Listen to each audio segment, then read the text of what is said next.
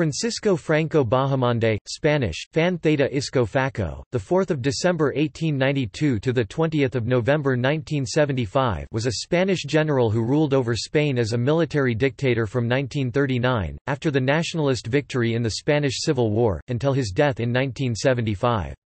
This period in Spanish history is commonly known as Francoist Spain. During the dictatorship of Miguel Primo de Rivera 1923–1930, Franco was promoted general at age 33, the youngest in Europe. As a conservative and a monarchist, Franco opposed the abolition of the monarchy and the establishment of a democratic secular republic in 1931.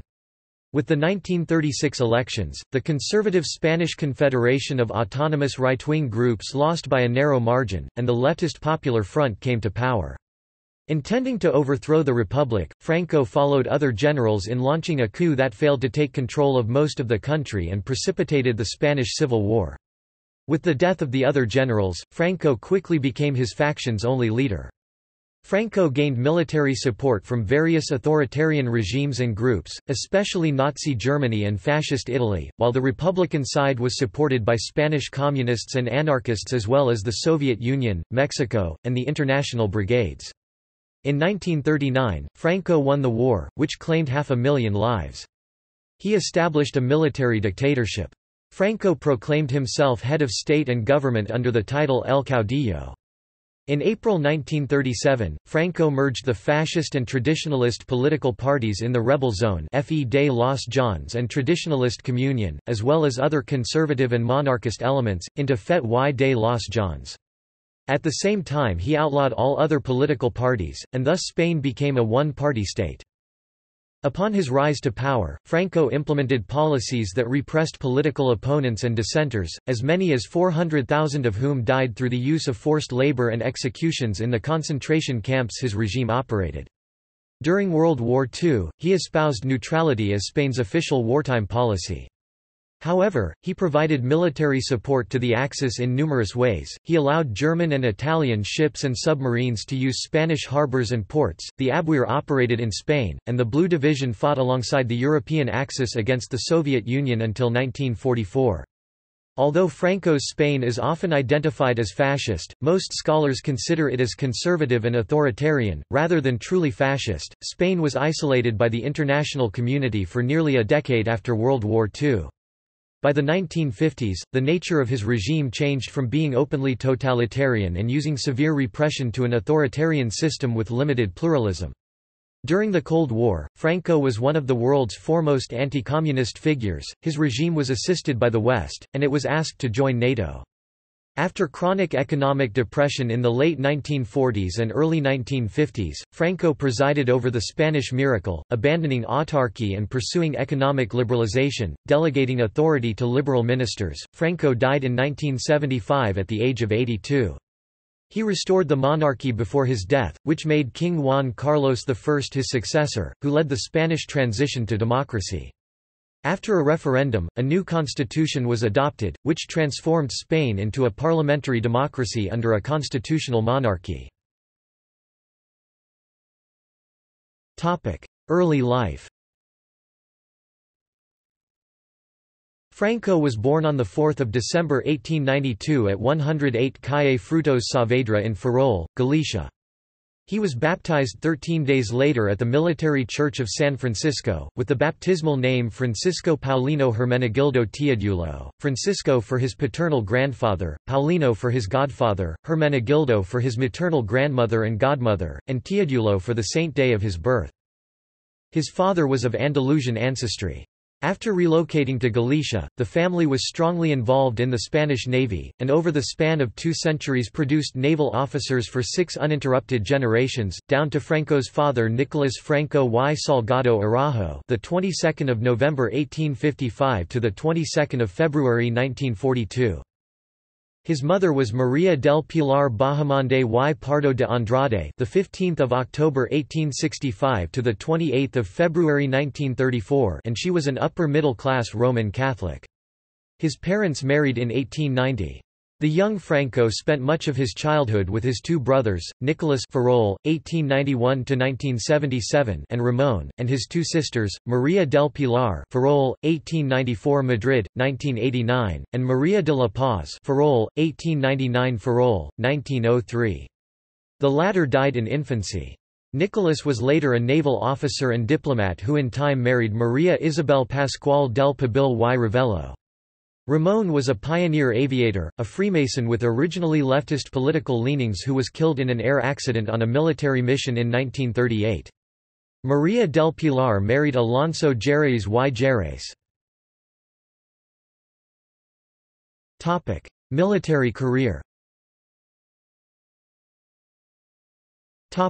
RIF War and advancement through the ranks. Francisco was to follow his father into the Navy, but as a result of the Spanish–American War the country lost much of its navy as well as most of its colonies. Not needing any more officers, the Naval Academy admitted no new entrants from 1906 to 1913. To his father's chagrin, Francisco decided to try the Spanish Army. In 1907, he entered the Infantry Academy in Toledo, graduating in July 1910 as second lieutenant, 251st out of 312 cadets. At 19, Franco was promoted to the rank of first lieutenant in June 1912. 2 years later, he obtained a commission to Morocco. Spanish efforts to occupy their new African protectorate provoked the protracted RIF War from 1909 to 1927 with native Moroccans. Their tactics resulted in heavy losses among Spanish military officers, and also provided an opportunity to earn promotion through merit. It was said that officers would receive either la caja o la faja, a coffin or a general sash. Franco quickly gained a reputation as a good officer. In 1913, Franco transferred into the newly formed Regulares, Moroccan colonial troops with Spanish officers, who acted as shock troops. This transfer into a perilous role may have been decided because Franco failed to win the hand of his first love, Sofia Sabirin. The letters between the two were found and she was questioned by journalists. In 1916, aged 23 and already a captain, he was shot by enemy machine gun fire. He was badly wounded in the abdomen, specifically the liver, in a skirmish at El Bayats and possibly lost a testicle. The physicians of the battle later concluded that his intestines were spared because he inhaled the moment he was shot. His survival marked him permanently in the eyes of the native troops as a man of baraka, good luck. He was recommended for Spain's highest honor for gallantry, the coveted Cruz Lorita de San Fernando, but instead received the Cross of Maria Cristina, first class. With that he was promoted to major at the end of February 1917 at age 24. This made him the youngest major in the Spanish Army. From 1917 to 1920, he served in Spain. In 1920, Lieutenant Colonel José Millán Estrella, a histrionic but charismatic officer, founded the Spanish Foreign Legion, on similar lines to the French Foreign Legion. Franco became the Legion's second-in-command and returned to Africa. On 24 July 1921, the poorly commanded and overextended Spanish army suffered a crushing defeat at Annual from RIF tribesmen led by the Abd el-Krim brothers. The Legion and supporting units relieved the Spanish enclave of Melilla after a 3-day forced march led by Franco. In 1923, by now a lieutenant colonel, he was made commander of the Legion. On the 22nd of October 1923, Franco married Maria del Carmen Polo y Martínez Valdés, the 11th of June 1900 to the 6th of February 1988. 3 years later, the couple had a daughter, Maria del Carmen. Following his honeymoon, Franco was summoned to Madrid to be presented to King Alfonso XIII. This and other occasions of royal attention would mark him during the Republic as a monarchical officer. Promoted to colonel, Franco led the first wave of troops ashore at Al-Hoceima in 1925. This landing in the heartland of Abd el-Krim's tribe, combined with the French invasion from the south, spelled the beginning of the end for the short-lived Republic of the Rif.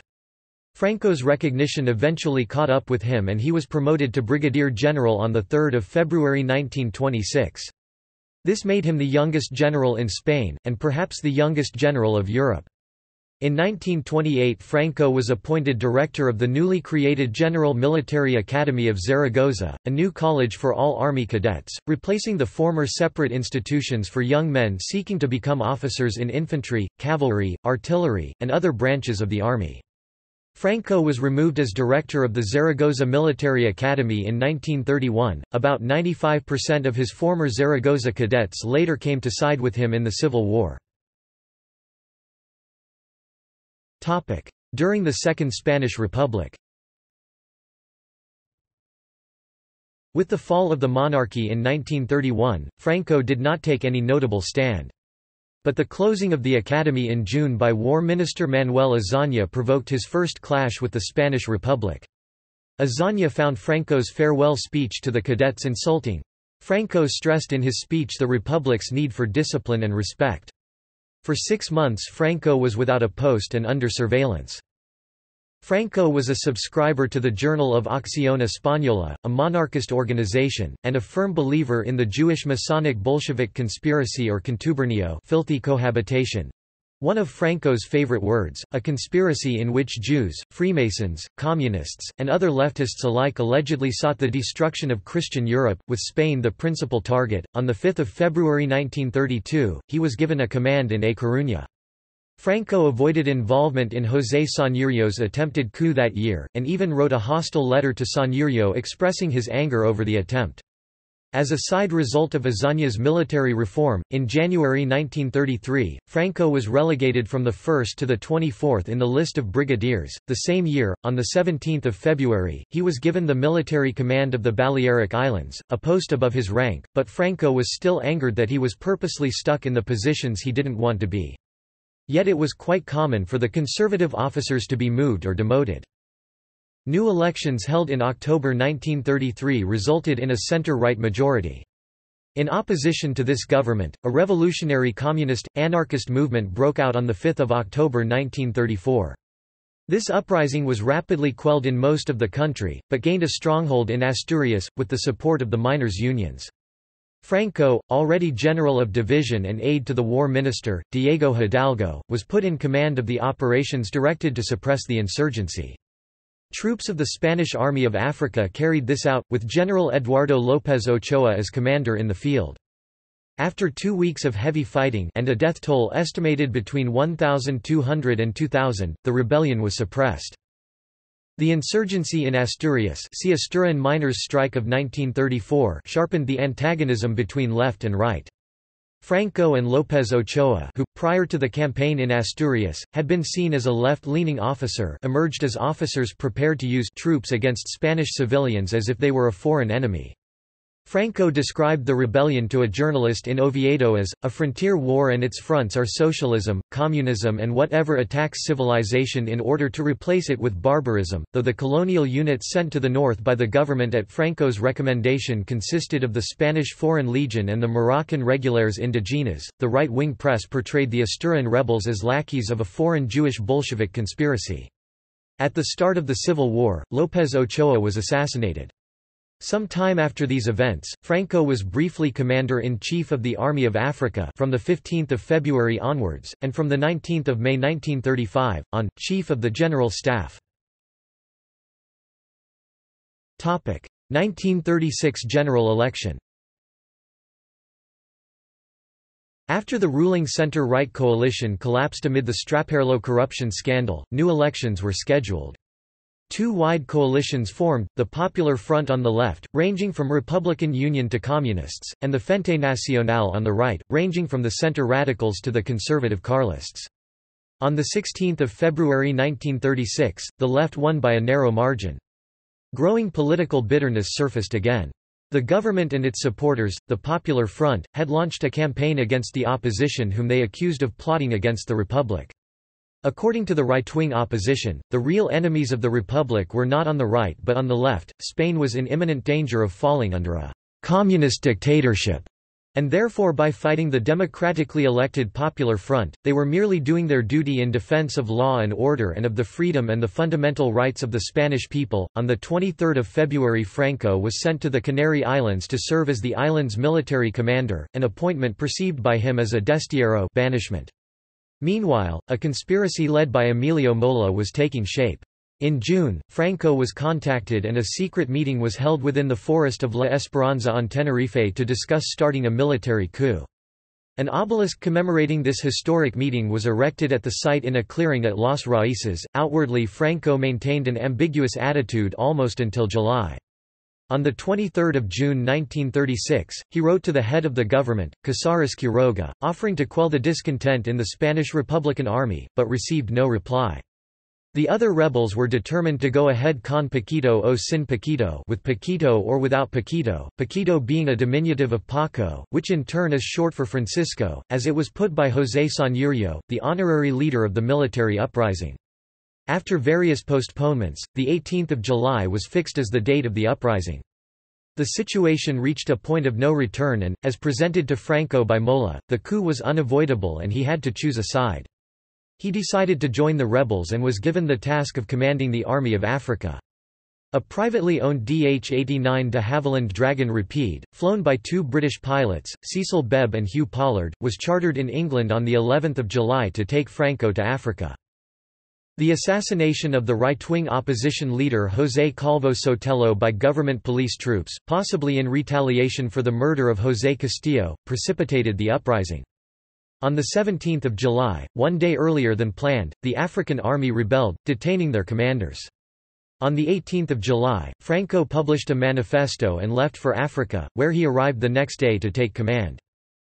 A week later the rebels, who soon called themselves the Nationalists, controlled a third of Spain. Most naval units remained under control of the Republican Loyalist forces, which left Franco isolated. The coup had failed in the attempt to bring a swift victory, but the Spanish Civil War had begun.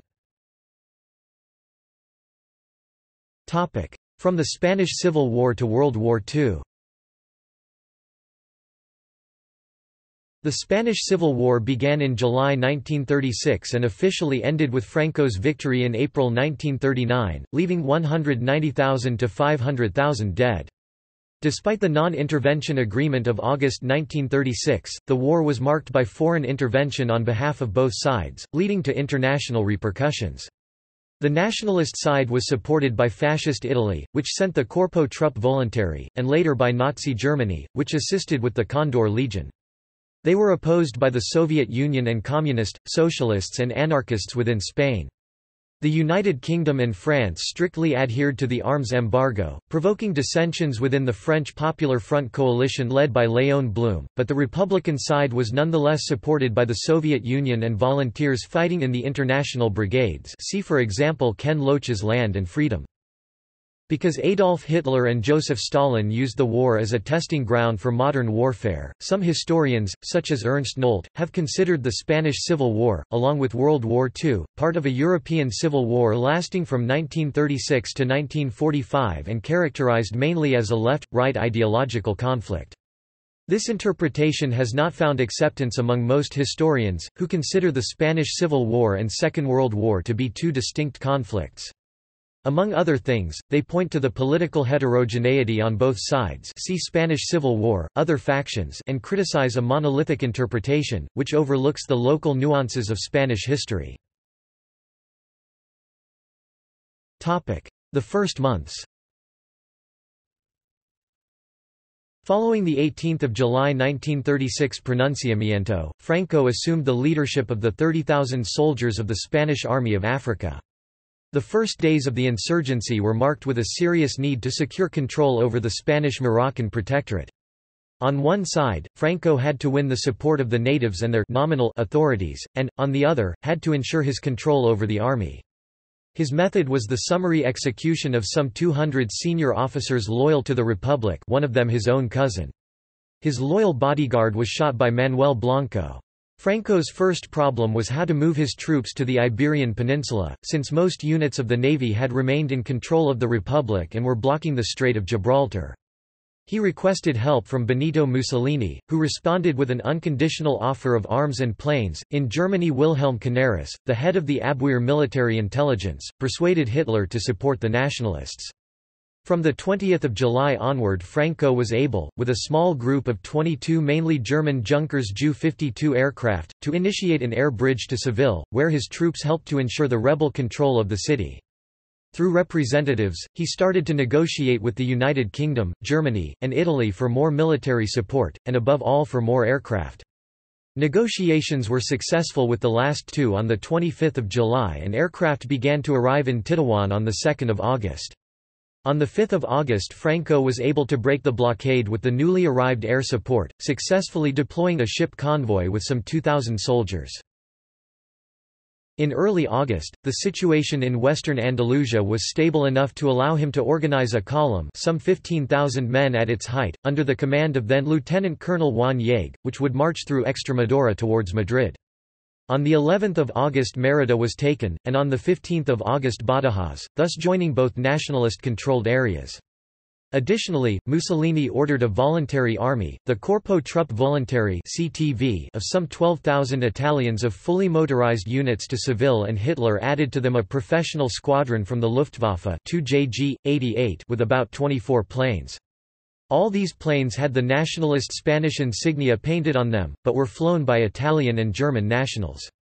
The backbone of Franco's aviation in those days were the Italian SM.79 and SM.81 bombers, the biplane Fiat CR.32 fighter and the German Junkers Ju-52 cargo bomber and the Heinkel He-51 biplane fighter. On 21 September, with the head of the column at the town of Maqueda, some 80 kilometers away from Madrid, Franco ordered a detour to free the besieged garrison at the Alcázar of Toledo, which was achieved on 27 September. This controversial decision gave the Popular Front time to strengthen its defences in Madrid and hold the city that year, but the holding of Alcázar was an important morale and propaganda success for the nationalists. Rise to power. The designated leader of the uprising, General José Sanjurjo, died on 20 July 1936, in a plane crash. Therefore, in the nationalist zone, political life ceased.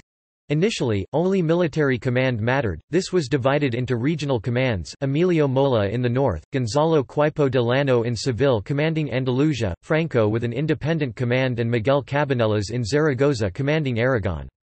The Spanish army of Morocco itself was split into two columns, one commanded by General Juan Yegue and the other commanded by Colonel José Varela. From 24 July a coordinating junta was established, based at Burgos. Nominally led by Cabanellas, as the most senior general, it initially included Mola, 3 other generals, and 2 colonels. Franco was later added in early August. On 21 September it was decided that Franco was to be commander-in-chief. This unified command was opposed only by Cabanellas, and, after some discussion, with no more than a lukewarm agreement from Queipo de Llano and from Mola, also head of government. He was, doubtlessly, helped to this primacy by the fact that, in late July, Hitler had decided that all of Germany's aid to the nationalists would go to Franco. Mola had been somewhat discredited as the main planner of the attempted coup that had now degenerated into a civil war, and was strongly identified with the Carlist monarchists and not at all with the Falange, a party with fascist leanings and connections. Phalanx, a far-right Spanish political party founded by José Antonio Primo de Rivera, nor did he have good relations with Germany. Queipo de Llano and Cabanellas had both previously rebelled against the dictatorship of General Miguel Primo de Rivera and were therefore discredited in some nationalist circles, and Falangist leader José Antonio Primo de Rivera was in prison in Alicante. He would be executed a few months later, and the desire to keep a place open for him prevented any other Falangist leader from emerging as a possible head of state.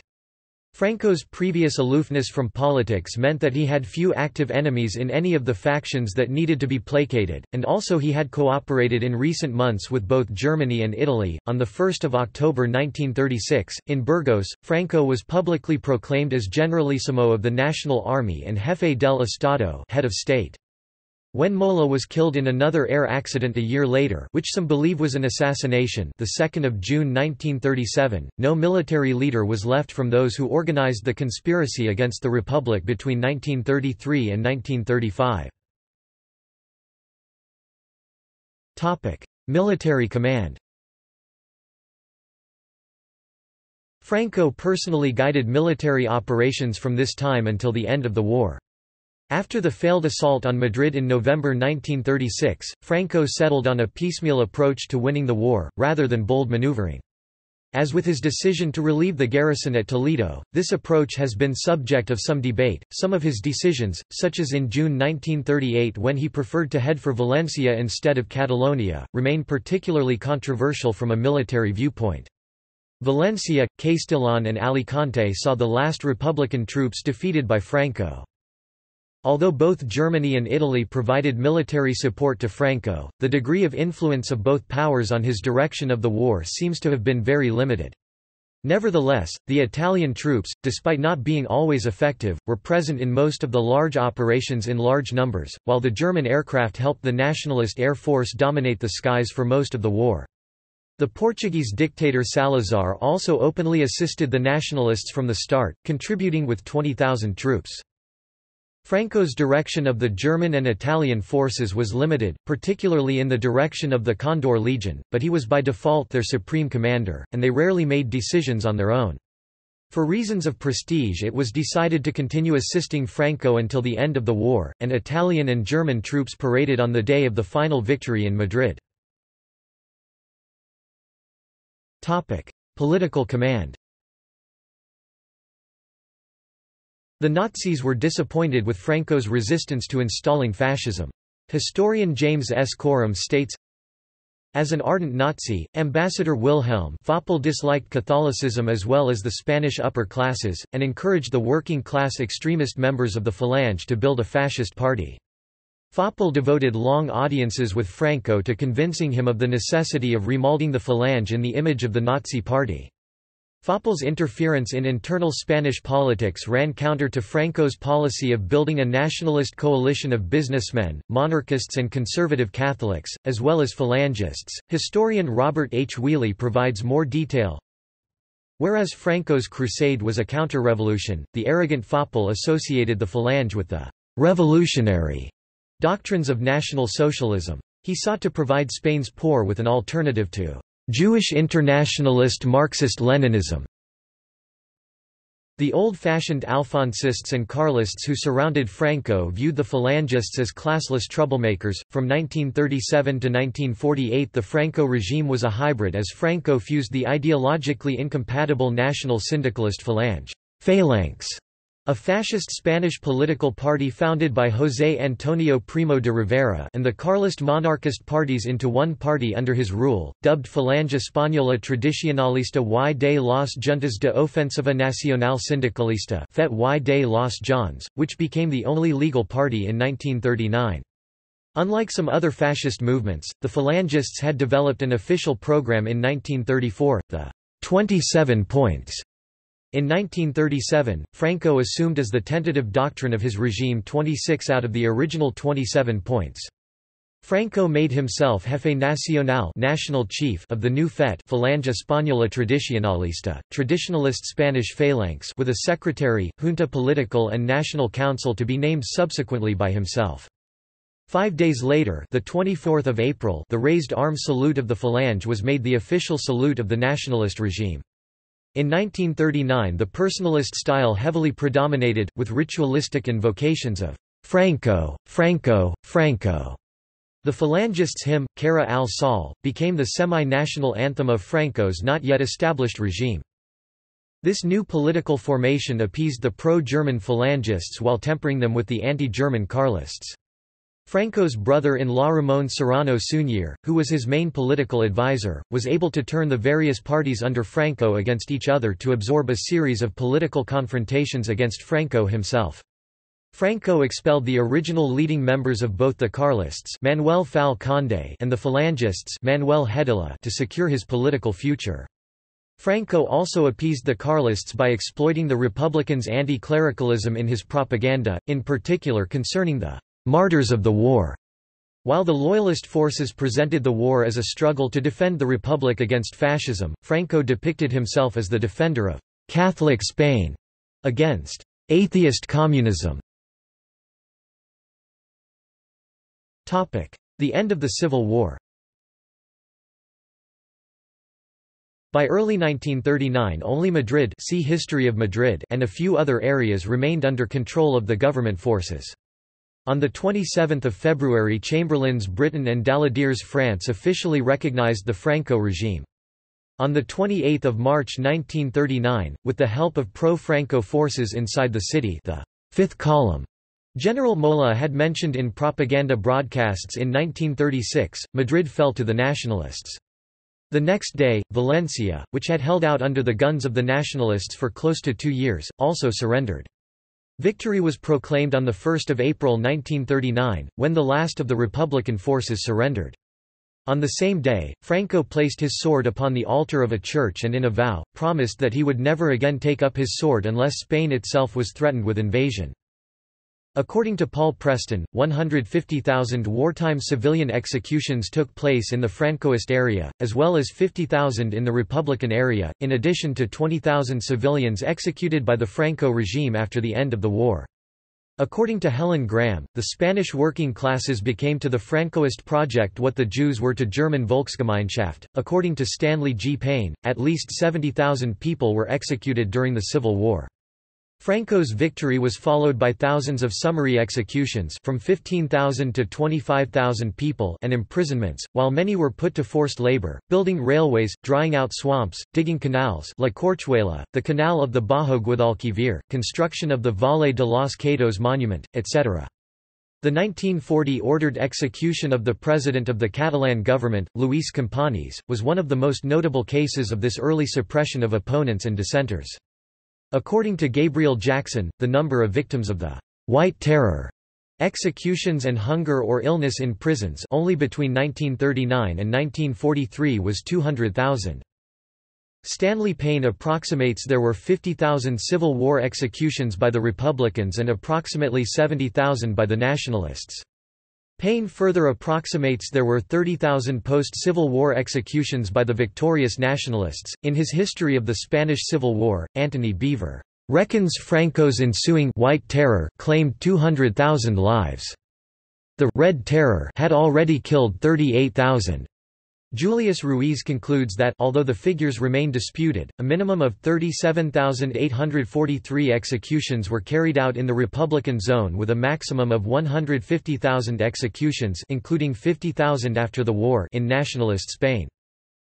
Despite the official end of the war, guerrilla resistance to Franco, known as the Maquis, was widespread in many mountainous regions, and continued well into the 1950s. In 1944, a group of Republican veterans, which also fought in the French resistance against the Nazis, invaded the Val d'Aran in northwest Catalonia, but they were quickly defeated. The end of the war led to hundreds of thousands of exiles, mostly to France but also Mexico, Chile, Cuba, the USA and so on. On the other side of the Pyrenees, refugees were confined in internment camps of the French Third Republic, such as Camp Gurs or Camp Vernet, where 12,000 Republicans were housed in squalid conditions, mostly soldiers from the Durruti division. The 17,000 refugees housed in Gurs were divided into 4 categories: brigadists, pilots, Guderis and ordinary Spaniards. The Guderis Basques and the pilots easily found local backers and jobs, and were allowed to quit the camp, but the farmers and ordinary people, who could not find relations in France, were encouraged by the Third Republic, in agreement with the Francoist government, to return to Spain. The great majority did so and were turned over to the Francoist authorities in Irun. From there they were transferred to the Miranda de Ebro camp for purification, according to the law of political responsibilities. After the proclamation by Marshal Philippe Pétain of the Vichy France regime, the refugees became political prisoners, and the French police attempted to round up those who had been liberated from the camp. Along with other undesirables, they were sent to the Drancy internment camp before being deported to Nazi Germany. 5,000 Spaniards thus died in Mauthausen concentration camp. The Chilean poet Pablo Neruda, who had been named by the Chilean president Pedro Aguirre Cerda special consul for immigration in Paris, was given responsibility for what he called, "the noblest mission I have ever undertaken," shipping more than 2,000 Spanish refugees, who had been housed by the French in squalid camps, to Chile on an old cargo ship, the Winnipeg. World War II. In September 1939 World War II began. On 23 October 1940, Hitler and Franco met in Hendaye in France to discuss the possibility of Spain's entry on the side of the Axis. Franco's demands, including supplies of food and fuel, as well as Spanish control of Gibraltar and French North Africa, proved too much for Hitler. At the time, Hitler did not want to risk damaging his relations with the new Vichy French government. An oft-cited remark attributed to Hitler is that the German leader said that he would rather have some of his own teeth extracted than to have to personally deal further with Franco. Franco had received important support from Adolf Hitler and Benito Mussolini during the Spanish Civil War, and he had signed the Anti-Comintern Pact. He described Spain as part of the Axis in official documents, while offering various kinds of support to Italy and Germany. He allowed Spanish soldiers to volunteer to fight in the German army against the USSR, the Blue Division, but forbade Spaniards to fight in the West against the democracies. Franco's common ground with Hitler was particularly weakened by Hitler's propagation of Nazi mysticism and his attempts to manipulate Christianity, which went against Franco's fervent commitment to defending Catholicism. Contributing to the disagreement was an ongoing dispute over German mining rights in Spain. Some historians argue that Franco made demands he knew Hitler would not accede to in order to stay out of the war. Other historians argue that Franco, as the leader of a destroyed and bankrupt country in chaos following a brutal three-year civil war, simply had little to offer the Axis and that the Spanish armed forces were not ready for a major war. Yet, after the fall of France in June 1940, Spain did adopt a pro-Axis stance. For example, German and Italian ships and U-boats were allowed to use Spanish naval facilities before returning to a more neutral position in late 1943 when the tide of the war had turned decisively against the Axis powers, and Italy had changed sides. Franco was initially keen to join the war before the UK was defeated. In the winter of 1940–41, Franco toyed with the idea of a «Latin bloc» formed by Spain, Portugal, Vichy France, the Vatican and Italy, without much consequence. Franco had cautiously decided to enter the war on the Axis side in June 1940, and to prepare his people for war. An anti-British and anti-French campaign was launched in the Spanish media that demanded French Morocco, Cameroon and the return of Gibraltar. On 19 June 1940, Franco pressed along a message to Hitler saying he wanted to enter the war, but Hitler was annoyed at Franco's demand for the French colony of Cameroon, which had been German before World War I, and which Hitler was planning on taking back for Plan Z. Franco seriously considered blocking Allied access to the Mediterranean Sea by invading British-controlled Gibraltar, but he abandoned the idea after learning that the plan would have likely failed due to Gibraltar being too heavily defended, and it would have given the British the grounds to declare war on Spain and thus give the UK and its allies an excellent opportunity to take both the Canary Islands and Spanish Morocco, as well as possibly invade mainland Spain itself. Franco was aware that his air force would not be able to protect Spanish cities from attacks by the British Royal Air Force, and the British Royal Navy would be able to blockade Spain to prevent imports of crucial materials such as oil. Spain depended on oil imports from the United States, which were almost certain to be cut off if Spain formally joined the Axis. Franco and Serrano Suñer held a meeting with Mussolini and Ciano in Bordighera, Italy on 12 February 1941. Mussolini affected not to be interested in Franco's help due to the defeats his forces had suffered in North Africa and the Balkans, and he even told Franco that he wished he could find any way to leave the war. When the invasion of the Soviet Union began on the 22nd of June 1941, Franco's foreign minister Ramon Serrano Suñer immediately suggested the formation of a unit of military volunteers to join the invasion. Volunteer Spanish troops, the Division Azul, or Blue Division, fought on the Eastern Front under German command from 1941 to 1944. Some historians have argued that not all of the Blue Division were true volunteers and that Franco expended relatively small but significant resources to aid the Axis powers' battle against the Soviet Union. Franco was initially disliked by Cuban President Fulgencio Batista, who, during World War II, suggested a joint U.S.-Latin American declaration of war on Spain in order to overthrow Franco's regime. Hitler may not have really wanted Spain to join the war, as he needed neutral harbors to import materials from countries in Latin America and elsewhere. In addition, Hitler felt Spain would be a burden as it would be dependent on Germany for help. By 1941, Vichy French forces were proving their effectiveness in North Africa, reducing the need for Spanish help, and Hitler was wary about opening up a new front on the western coast of Europe as he struggled to reinforce the Italians in Greece and Yugoslavia. Franco signed a revised Anti-Comintern Pact on 25 November 1941.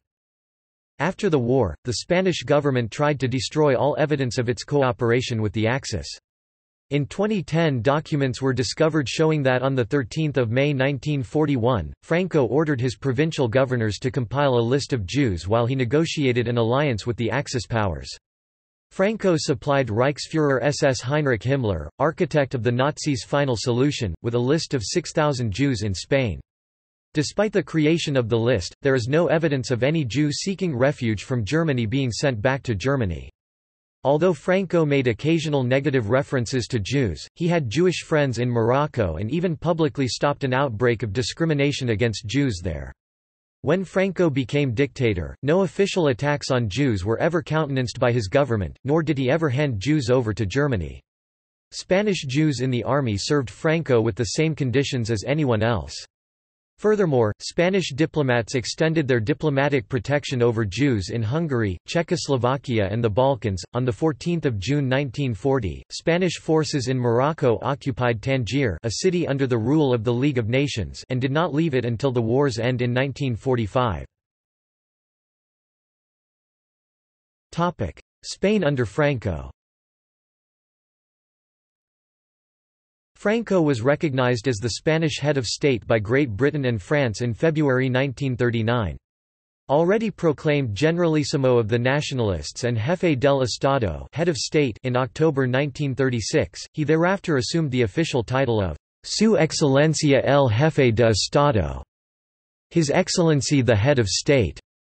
He was also referred to in state and official documents as Caudillo de España, the leader of Spain, and sometimes called El Caudillo de la Última Cruzada y de la Hispanidad, the leader of the Last Crusade and of the Hispanic heritage, and El Caudillo de la Guerra de Liberación contra el Comunismo y sus cómplices, the leader of the War of Liberation against Communism and its accomplices. On 26 July 1947, Franco proclaimed Spain a monarchy, but did not designate a monarch. This gesture was largely done to appease the monarchists in the Movimiento Nacional, Carlists and Alfonsists. Franco left the throne vacant until 1969, proclaiming himself as a de facto regent for life. At the same time, Franco appropriated many of the privileges of a king. He wore the uniform of a captain general, rank traditionally reserved for the king, and resided in El Pardo Palace. In addition, he began walking under a canopy, and his portrait appeared on most Spanish coins and postage stamps. He also added, "By the grace of God," a phrase usually part of the styles of monarchs, to his style. Franco initially sought support from various groups. His administration marginalized fascist ideologues in favor of technocrats, many of whom were linked with Opus Dei, who promoted economic modernization. Although Franco and Spain under his rule adopted some trappings of fascism, he, and Spain under his rule, are generally not considered to be fascist. Among the distinctions, fascism entails a revolutionary aim to transform society, where Franco did not seek to do so, and, to the contrary, although authoritarian, he was by nature conservative and traditional.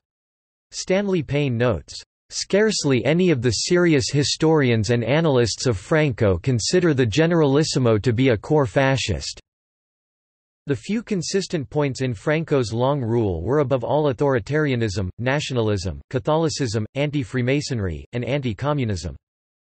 With the end of World War II, Spain suffered from the economic consequences of its isolation from the international community.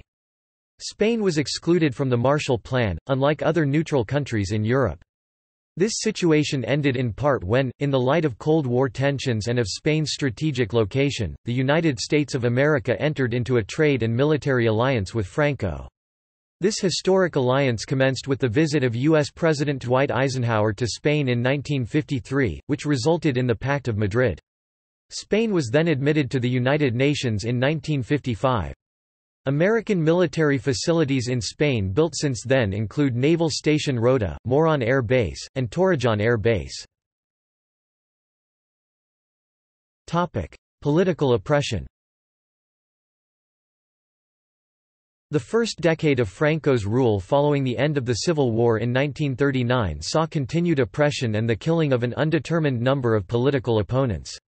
Estimation is difficult and controversial, but the number of people killed probably lies somewhere between 15,000 and 50,000. By the start of the 1950s, Franco's state had become less violent, but during his entire rule, non-government trade unions and all political opponents across the political spectrum, from communist and anarchist organizations to liberal Democrats and Catalan or Basque separatists, were either suppressed or tightly controlled by all means, up to and including violent police repression. The Confederación Nacional del Trabajo (CNT) and the Unión General de Trabajadores (UGT) trade unions were outlawed, and replaced in 1940 by the corporatist Sindicato Vertical. The Spanish Socialist Workers' Party and the Esquerra Republicana de Catalunya (ERC) were banned in 1939, while the Communist Party of Spain (PCE) went underground. The Basque Nationalist Party (PNV) went into exile, and in 1959 the ETA armed group was created to wage a low-intensity war against Franco. Franco's Spanish nationalism promoted a unitary national identity by repressing Spain's cultural diversity. Bullfighting and flamenco were promoted as national traditions, while those traditions not considered Spanish were suppressed. Franco's view of Spanish tradition was somewhat artificial and arbitrary. While some regional traditions were suppressed, flamenco, an Andalusian tradition, was considered part of a larger, national identity. All cultural activities were subject to censorship, and many, such as the sardana, the national dance of Catalunya, were plainly forbidden, often in an erratic manner. This cultural policy was relaxed over time, most notably during the late 1960s and early 1970s. Franco also used language politics in an attempt to establish national homogeneity. He promoted the use of Castilian Spanish and suppressed other languages such as Catalan, Galician, and Basque. The legal usage of languages other than Castilian was forbidden. All government, notarial, legal and commercial documents were to be drawn up exclusively in Castilian, and any documents written in other languages were deemed null and void. The usage of any other language was forbidden in schools, in advertising, and on road and shop signs. For unofficial use, citizens continued to speak these languages. This was the situation throughout the 1940s and to a lesser extent during the 1950s, but after 1960 the non-Castilian Spanish languages were freely spoken and written, and they reached bookshops and stages, although they never received official status. On the other hand, the Catholic Church was upheld as the established church of the Spanish state, and it regained many of the traditional privileges it had lost under the Republic. Civil servants had to be Catholic, and some official jobs even required a good behavior statement by a priest. Civil marriages which had taken place in Republican Spain were declared null and void unless they had been confirmed by the Catholic Church. Divorce was forbidden, along with contraceptives and abortion. Most country towns and rural areas were patrolled by pairs of Guardia Civil, a military police for civilians, which functioned as Franco's chief means of social control. Larger cities and capitals were mostly under the Policia Armada, or the Grises, Greys, due to the color of their uniforms, as they were called. Student revolts at universities in the late 1960s and early 1970s were violently repressed by the heavily armed Policia Armada, armed police. Plainclothes secret police worked inside Spanish universities. The enforcement by public authorities of traditional Catholic values was a stated intent of the regime, mainly by using a law, the Ley de Vagos y Maleantes, Vagrancy Act, enacted by Azaña. The remaining nomads of Spain, gitanos and mercheros like El Lute, were especially affected. Through this law, homosexuality and prostitution were made criminal offences in 1954. Women in Francoist Spain. Francoism professed a devotion to the traditional role of a woman in society, that is being a loving daughter and sister to her parents and brothers, being a faithful wife to her husband, and residing with her family. Official propaganda confined the role of women to family care and motherhood. Immediately after the war, most progressive laws passed by the Republic aimed at equality between the sexes were nullified. Women could not become judges, or testify in a trial. They could not become university professors. Their affairs and economic lives had to be managed by their fathers and husbands. Until the 1970s, a woman could not have a bank account without a co-sign by her father or husband. In the 1960s and 1970s these restrictions were somewhat relaxed. The Spanish colonial empire and decolonization. Spain attempted to retain control of its colonial empire throughout Franco's rule. During the Algerian War 1954–62, Madrid became the base of the Organisation Armée Secrète right-wing French army group which sought to preserve French Algeria. Despite this, Franco was forced to make some concessions. When French Morocco became independent in 1956, he surrendered Spanish Morocco to Mohammed V, retaining only a few enclaves, the plazas de soberanía. The year after, Mohammed V invaded Spanish Sahara during the Ifni War, known as the Forgotten War, in Spain. Only in 1975, with the Green March, did Morocco take control of all of the former Spanish territories in the Sahara. In 1968, under pressure from the United Nations, Franco granted Spain's colony of Equatorial Guinea its independence, and the next year it ceded the exclave of Ifni to Morocco. Under Franco, Spain also pursued a campaign to force a negotiation on the British overseas territory of Gibraltar, and closed its border with that territory in 1969. The border would not be fully reopened until 1985. Economic policy. The Civil War ravaged the Spanish economy. Infrastructure had been damaged, workers killed, and daily business severely hampered. For more than a decade after Franco's victory, the devastated economy recovered very slowly. Franco initially pursued a policy of autarky, cutting off almost all international trade. The policy had devastating effects, and the economy stagnated. Only black marketeers could enjoy an evident affluence. On the brink of bankruptcy, a combination of pressure from the United States, the IMF and, most importantly, the technocrats from Opus Dei, managed to convince the regime to adopt a free market economy. Many of the old guard in charge of the economy were replaced by technocrata, despite some initial opposition from Franco. From the mid-1950s there was modest acceleration in economic activity after some minor reforms and a relaxation of controls. But the growth proved too much for the economy, with shortages and inflation breaking out towards the end of the 1950s. When Franco replaced his ideological ministers with the apolitical technocrats, the regime implemented several development policies that included deep economic reforms. After a recession, growth took off from 1959, creating an economic boom that lasted until 1974, and became known as the Spanish Miracle. Concurrent with the absence of social reforms, and the economic power shift, a tide of mass emigration commenced to other European countries, and to a lesser extent, to South America. Emigration helped the regime in two ways. The country got rid of populations it would not have been able to keep in employment, and the emigrants supplied the country with much-needed monetary remittances. During the 1960s, the wealthy classes of Francoist Spain experienced further increases in wealth, particularly those who remained politically faithful, while a burgeoning middle class became visible as the economic miracle progressed. International firms established factories in Spain where salaries were low, company taxes very low, strikes forbidden and workers' health or state protections almost unheard of. State-owned firms like the car manufacturer SEAT, truck builder Pegaso and oil refiner INH, massively expanded production. Furthermore, Spain was virtually a new mass market. Spain became the second fastest growing economy in the world between 1959 and 1973, just behind Japan. By the time of Franco's death in 1975, Spain still lagged behind most of Western Europe, but the gap between its per capita GDP and that of the leading Western European countries had narrowed greatly, and the country had developed a large industrialized economy. Regions. Franco was reluctant to enact any form of administrative and legislative decentralization and kept a fully centralized government with a similar administrative structure to that established by the House of Bourbon and General Miguel Primo de Rivera y Orbaneja. Such structures were based on the model of the French centralized state. The main drawback of this kind of management was that government attention and initiatives were irregular, and often depended more on the goodwill of regional government representatives than on regional needs.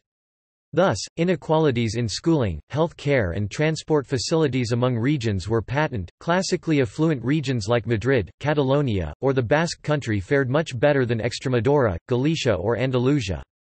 Some regions, like Extremadura or La Mancha, did not have a university. The Basque Country and Catalonia were among the regions that offered the strongest resistance to Franco in the Civil War. Franco dissolved the autonomy granted by the Second Spanish Republic to these two regions and to Galicia.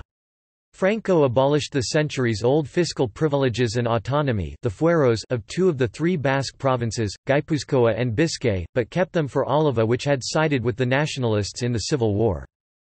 Franco also decided to preserve Navarre's centuries-old fiscal privileges and autonomy, the so-called fueros of Navarre. Navarre, the northern half of which was Basque-speaking, was one of Franco's areas of greatest support during the Civil War. The regional privileges for Álava and Navarre were kept because they had participated in the initial coup d'état against the Republican government on 18 July 1936.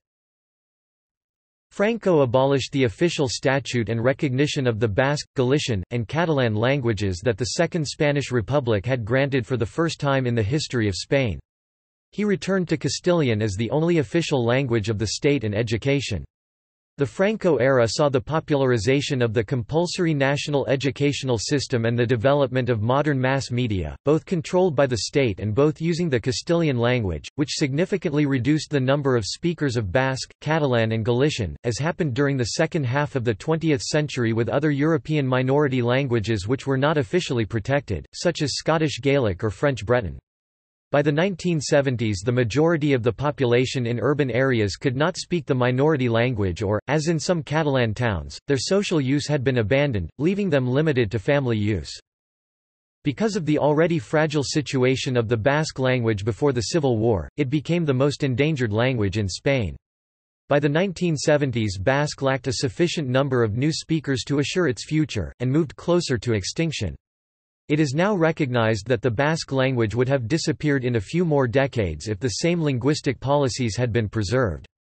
This was the main reason that drove the Francoist provincial government of Álava to create a network of Basque medium schools in 1973 which were state-financed. Death and funeral. Franco decided to name a monarch to succeed his regency, but the simmering tensions between the Carlists and the Alfonsoists continued. In a bid to avoid a repeat of the Carlist Wars, he offered the throne to the Habsburg Archduke Otto von Habsburg. By doing so, he believed that he could eliminate the question of a Bourbon succession entirely, since the Habsburg family, which had ruled the Habsburg Spain during its Golden Age, had an alternate claim to the Spanish throne before the War of the Spanish Succession. Archduke Otto declined, stating that he would be seen as a German ruling Spain and could never forget his Austrian identity. In 1969, Franco nominated as his heir apparent Prince Juan Carlos de Borbón, who had been educated by him in Spain, with the new title of Prince of Spain. This designation came as a surprise to the Carlist pretender to the throne, as well as to Juan Carlos's father, Don Juan, the Count of Barcelona, who had a superior claim to the throne, but whom Franco feared to be too liberal. By 1973, Franco had surrendered the function of Prime Minister, Presidente del Gobierno, remaining only as head of state and commander-in-chief of the military. As his final years progressed, tensions within the various factions of the Movimiento would consume Spanish political life, as varying groups jockeyed for position in an effort to win control of the country's future. The death of Prime Minister Luis Carrero Blanco in a 20 December 1973 bombing by ETA eventually gave an edge to the liberalizing faction. On 19 July 1974, the aged Franco fell ill from various health problems, and Juan Carlos took over as acting head of state. Franco soon recovered, and on 2 September he resumed his duties as head of state. A year later he fell ill again, afflicted with further health issues, including a long battle with Parkinson's disease. Franco's last public appearance was on 1 October 1975 when, despite his gaunt and frail appearance, he gave a speech to crowds from the balcony at the Royal Palace of El Pardo in Madrid. On 30 October 1975 he fell into a coma and was put on life support. Franco's family agreed to disconnect the life support machines. Officially, he died a few minutes after midnight on 20 November 1975 from heart failure, at the age of 82—the same date as the death of José Antonio Primo de Rivera, the founder of the Falange. Historian Ricardo de la Cierva claimed that he had been told around 6 p.m. on 19 November that Franco had already died. Franco's body was interred at Valle de los Caídos, a colossal memorial built by the forced labor of political prisoners in order to honor the casualties of the Spanish Civil War. His funeral was attended by Prince Rainier III of Monaco, and Chilean leader General Augusto Pinochet, who revered Franco and modeled his leadership style on the Spanish leader. Former U.S. President Richard Nixon called Franco, "a loyal friend and ally of the United States." Planned exhumation. On 24 August 2018, the government of Prime Minister Pedro Sánchez approved legal amendments to the historical memory law stating that only those who died during the Civil War will be buried at the Valle de los Caídos, resulting in plans to exhume Franco's remains for reburial elsewhere. Deputy Prime Minister Carmen Calvo Poyado stated that having Franco buried at the monument shows a lack of respect for the victims buried there. The government gave Franco's family a 15-day deadline to decide Franco's final resting place, or else a dignified place will be chosen by the government. The family finally agreed. On 13 September 2018, the Congress of Deputies voted 176-2, with 165 abstentions, to remove Franco's body from the monument. Legacy. In Spain and abroad, the legacy of Franco remains controversial. When he died in 1975, the major parties of left and right agreed on the Pact of Forgetting. In order to secure the transition to democracy, they agreed not to have investigations or prosecutions dealing with the Civil War or Franco. The agreement effectively lapsed after 2000, the year the Association for the Recovery of Historical Memory was founded and the public debate started. In 2006, a poll indicated that almost two-thirds of Spaniards favored a fresh investigation into the war. A highly controversial figure within Spain, Franco is seen as a divisive leader. Supporters credit him for keeping Spain neutral and uninvaded in the World War. They emphasize his strong anti-communist and nationalist views, economic policies, and opposition to socialism as major factors in Spain's post-war economic success and later international integration. Abroad he had support from Winston Churchill and many American Catholics, but was strongly opposed by the Truman administration. Conversely, critics on the left have denounced him as a tyrant responsible for hundreds of thousands of deaths in years-long political repression, and have called him complicit in atrocities committed by Axis forces during World War II due to his support of Axis governments. The Oxford Living Dictionary uses Franco's regime as an example of fascism. Franco served as a role model for several anti-communist dictators in South America. Augusto Pinochet is known to have admired Franco. Similarly, as recently as 2006, Franco supporters in Spain have honored Pinochet. The length of Franco's rule, his suppression of opposition, and the effective propaganda sustained through the years have made a detached evaluation difficult. For 40 years, Spaniards, and particularly children at school, were told that divine providence had sent Franco to save Spain from chaos, atheism, and poverty. In 2006, the BBC reported that Maciej Giertek, an MEP of the Clerical Nationalist League of Polish Families, had expressed admiration for Franco, stating that the Spanish leader guaranteed the maintenance of traditional values in Europe. Spaniards who suffered under Franco's rule have sought to remove memorials of his regime. Most government buildings and streets that were named after Franco during his rule have been reverted to their original names.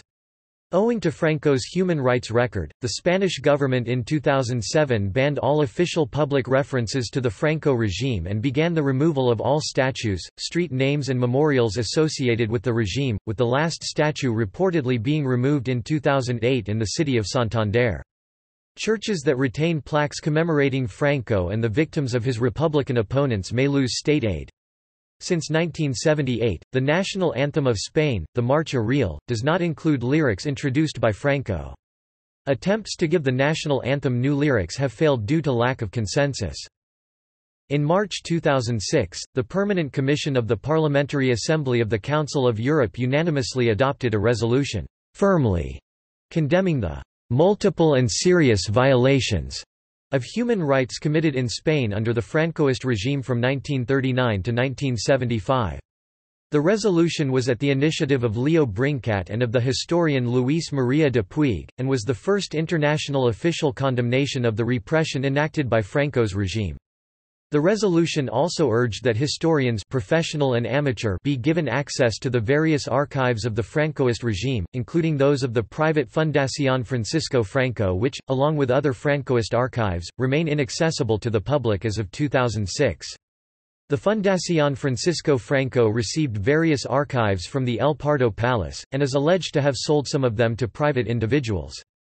Furthermore, the resolution urged the Spanish authorities to set up an underground exhibit in the Valle de los Caídos monument to explain the terrible conditions in which it was built. Finally, it proposed the construction of monuments to commemorate Franco's victims in Madrid and other important cities. In Spain, a commission to repair the dignity and restore the memory of the victims of Francoism, Comisión para reparar la dignidad y restituir la memoria de las víctimas del franquismo, was approved in 2004, and is directed by the Socialist Deputy Prime Minister María Teresa Fernández de la Vega. Recently, the Association for the Recovery of Historical Memory (ARHM) initiated a systematic search for mass graves of people executed during Franco's regime, which has been supported since the Spanish Socialist Workers' Party's (PSOE) victory during the 2004 elections by José Luis Rodríguez Zapatero's government. A Ley de la Memoria Histórica de España, Law on the Historical Memory of Spain, was approved on 28 July 2006, by the Council of Ministers, but it took until 31 October 2007, for the Congress of Deputies to approve an amended version as the bill to recognize and extend rights and to establish measures in favor of those who suffered persecution or violence during the Civil War and the dictatorship, in common parlance still known as Law of Historical Memory. The Senate approved the bill on 10 December 2007. Official endeavors to preserve the historical memory of the Franco regime include exhibitions like the Museu de Historia de Catalunya, Museum of Catalan History, organized around the prison experience, the accumulated wealth of Franco's family, including much real estate inherited from Franco, such as the Pazo de Miras, the Canto del Pico in Torrelodones, and the Cornide Palace in A Coruña, and its provenance, have also become matters of public discussion. Estimates of the family's wealth have ranged from €350 million to €600 million. While Franco was dying, the Francoist Cortes voted a large public pension for his wife Carmen Polo, which the later democratic governments kept paying. At the time of her death in 1988, Carmen Polo was receiving as a pension more than 12.5 million pesetas, 4 million more than the salary of Felipe González, then head of the government. Ancestors. In popular media, cinema and television. Music. French singer-songwriter and anarchist Léo Ferré wrote Franco la Muerte, a song he recorded for his 1964 album Ferré 64. In this highly confrontational song, he directly shouts at the dictator and lavishes him with contempt. Ferré refused to sing in Spain until Franco was dead. Franco is referenced in Andrew Lloyd Webber's musical Evita, in the song Rainbow Tour. Literature. Franco is a character in C. J. Sansom's book Winter in Madrid, Y al tercer año resucitó, and on the third year he rose again 1980 describes what would happen if Franco rose from the dead. Franco is featured in the novel Triage 1998 by Scott Anderson. Franco makes a brief appearance in Swedish author Jonas Jonasson's 2009 novel, The 100-Year-Old Man Who Climbed Out the Window and Disappeared. Franco is the centerpiece of the satirical work El General Franquísimo o la Muerte Civil de un Militar Moribundo by Andalusian political cartoonist and journalist Andrés Vázquez de Solá. Franco features several novels by Caroline Angus Baker, including Vengeance in the Valencian Water, visiting the aftermath of the 1957 Valencia floods, and Death in the Valencian Dust, about the final executions handed down before his death in 1975. The 2010 book, Agentes Secretos y el Mural de Picasso, has Franco mentioned as the man who hired the main antagonists, Mario y Javier, fictional. See also Luis Carrero Blanco Generalissimo Francisco Franco is still dead. History of Spain. Language. Politics in Francoist Spain. Spanish Legion. Movimiento Nacional. Emilio Mola. Francoist Spain. Ramón Serrano Suñer. Symbols of Francoism. Dictator. List of dictators in modern times. Notes. References. Bibliography. Jensen, Jeffrey 2005. Franco. Soldier, Commander, Dictador. Dulles, V.A., Potomac Books, Inc. ISBN 1-57488-644-4. Jerez Mir, Miguel, Luque, Javier 2014. State and Regime in Early Francoism, 1936–45, Power Structures, Main Actors and Repression Policy. In Antonio Costa Pinto and Aristotle Callas eds. Rethinking Fascism and Dictatorship in Europe. Palgrave Macmillan. pp. 176–197. doi 10.1057 9781137384416. ISBN 978-1-349-48088-3, CS1 maint, extra text, editors list link Payne, Stanley G. 1987. The Franco Regime. Madison, Wisconsin, University of Wisconsin Press. ISBN 0299110702. Payne, Stanley G. 1999. Fascism in Spain, 1923–1977. University of Wisconsin Press. ISBN 0299165647.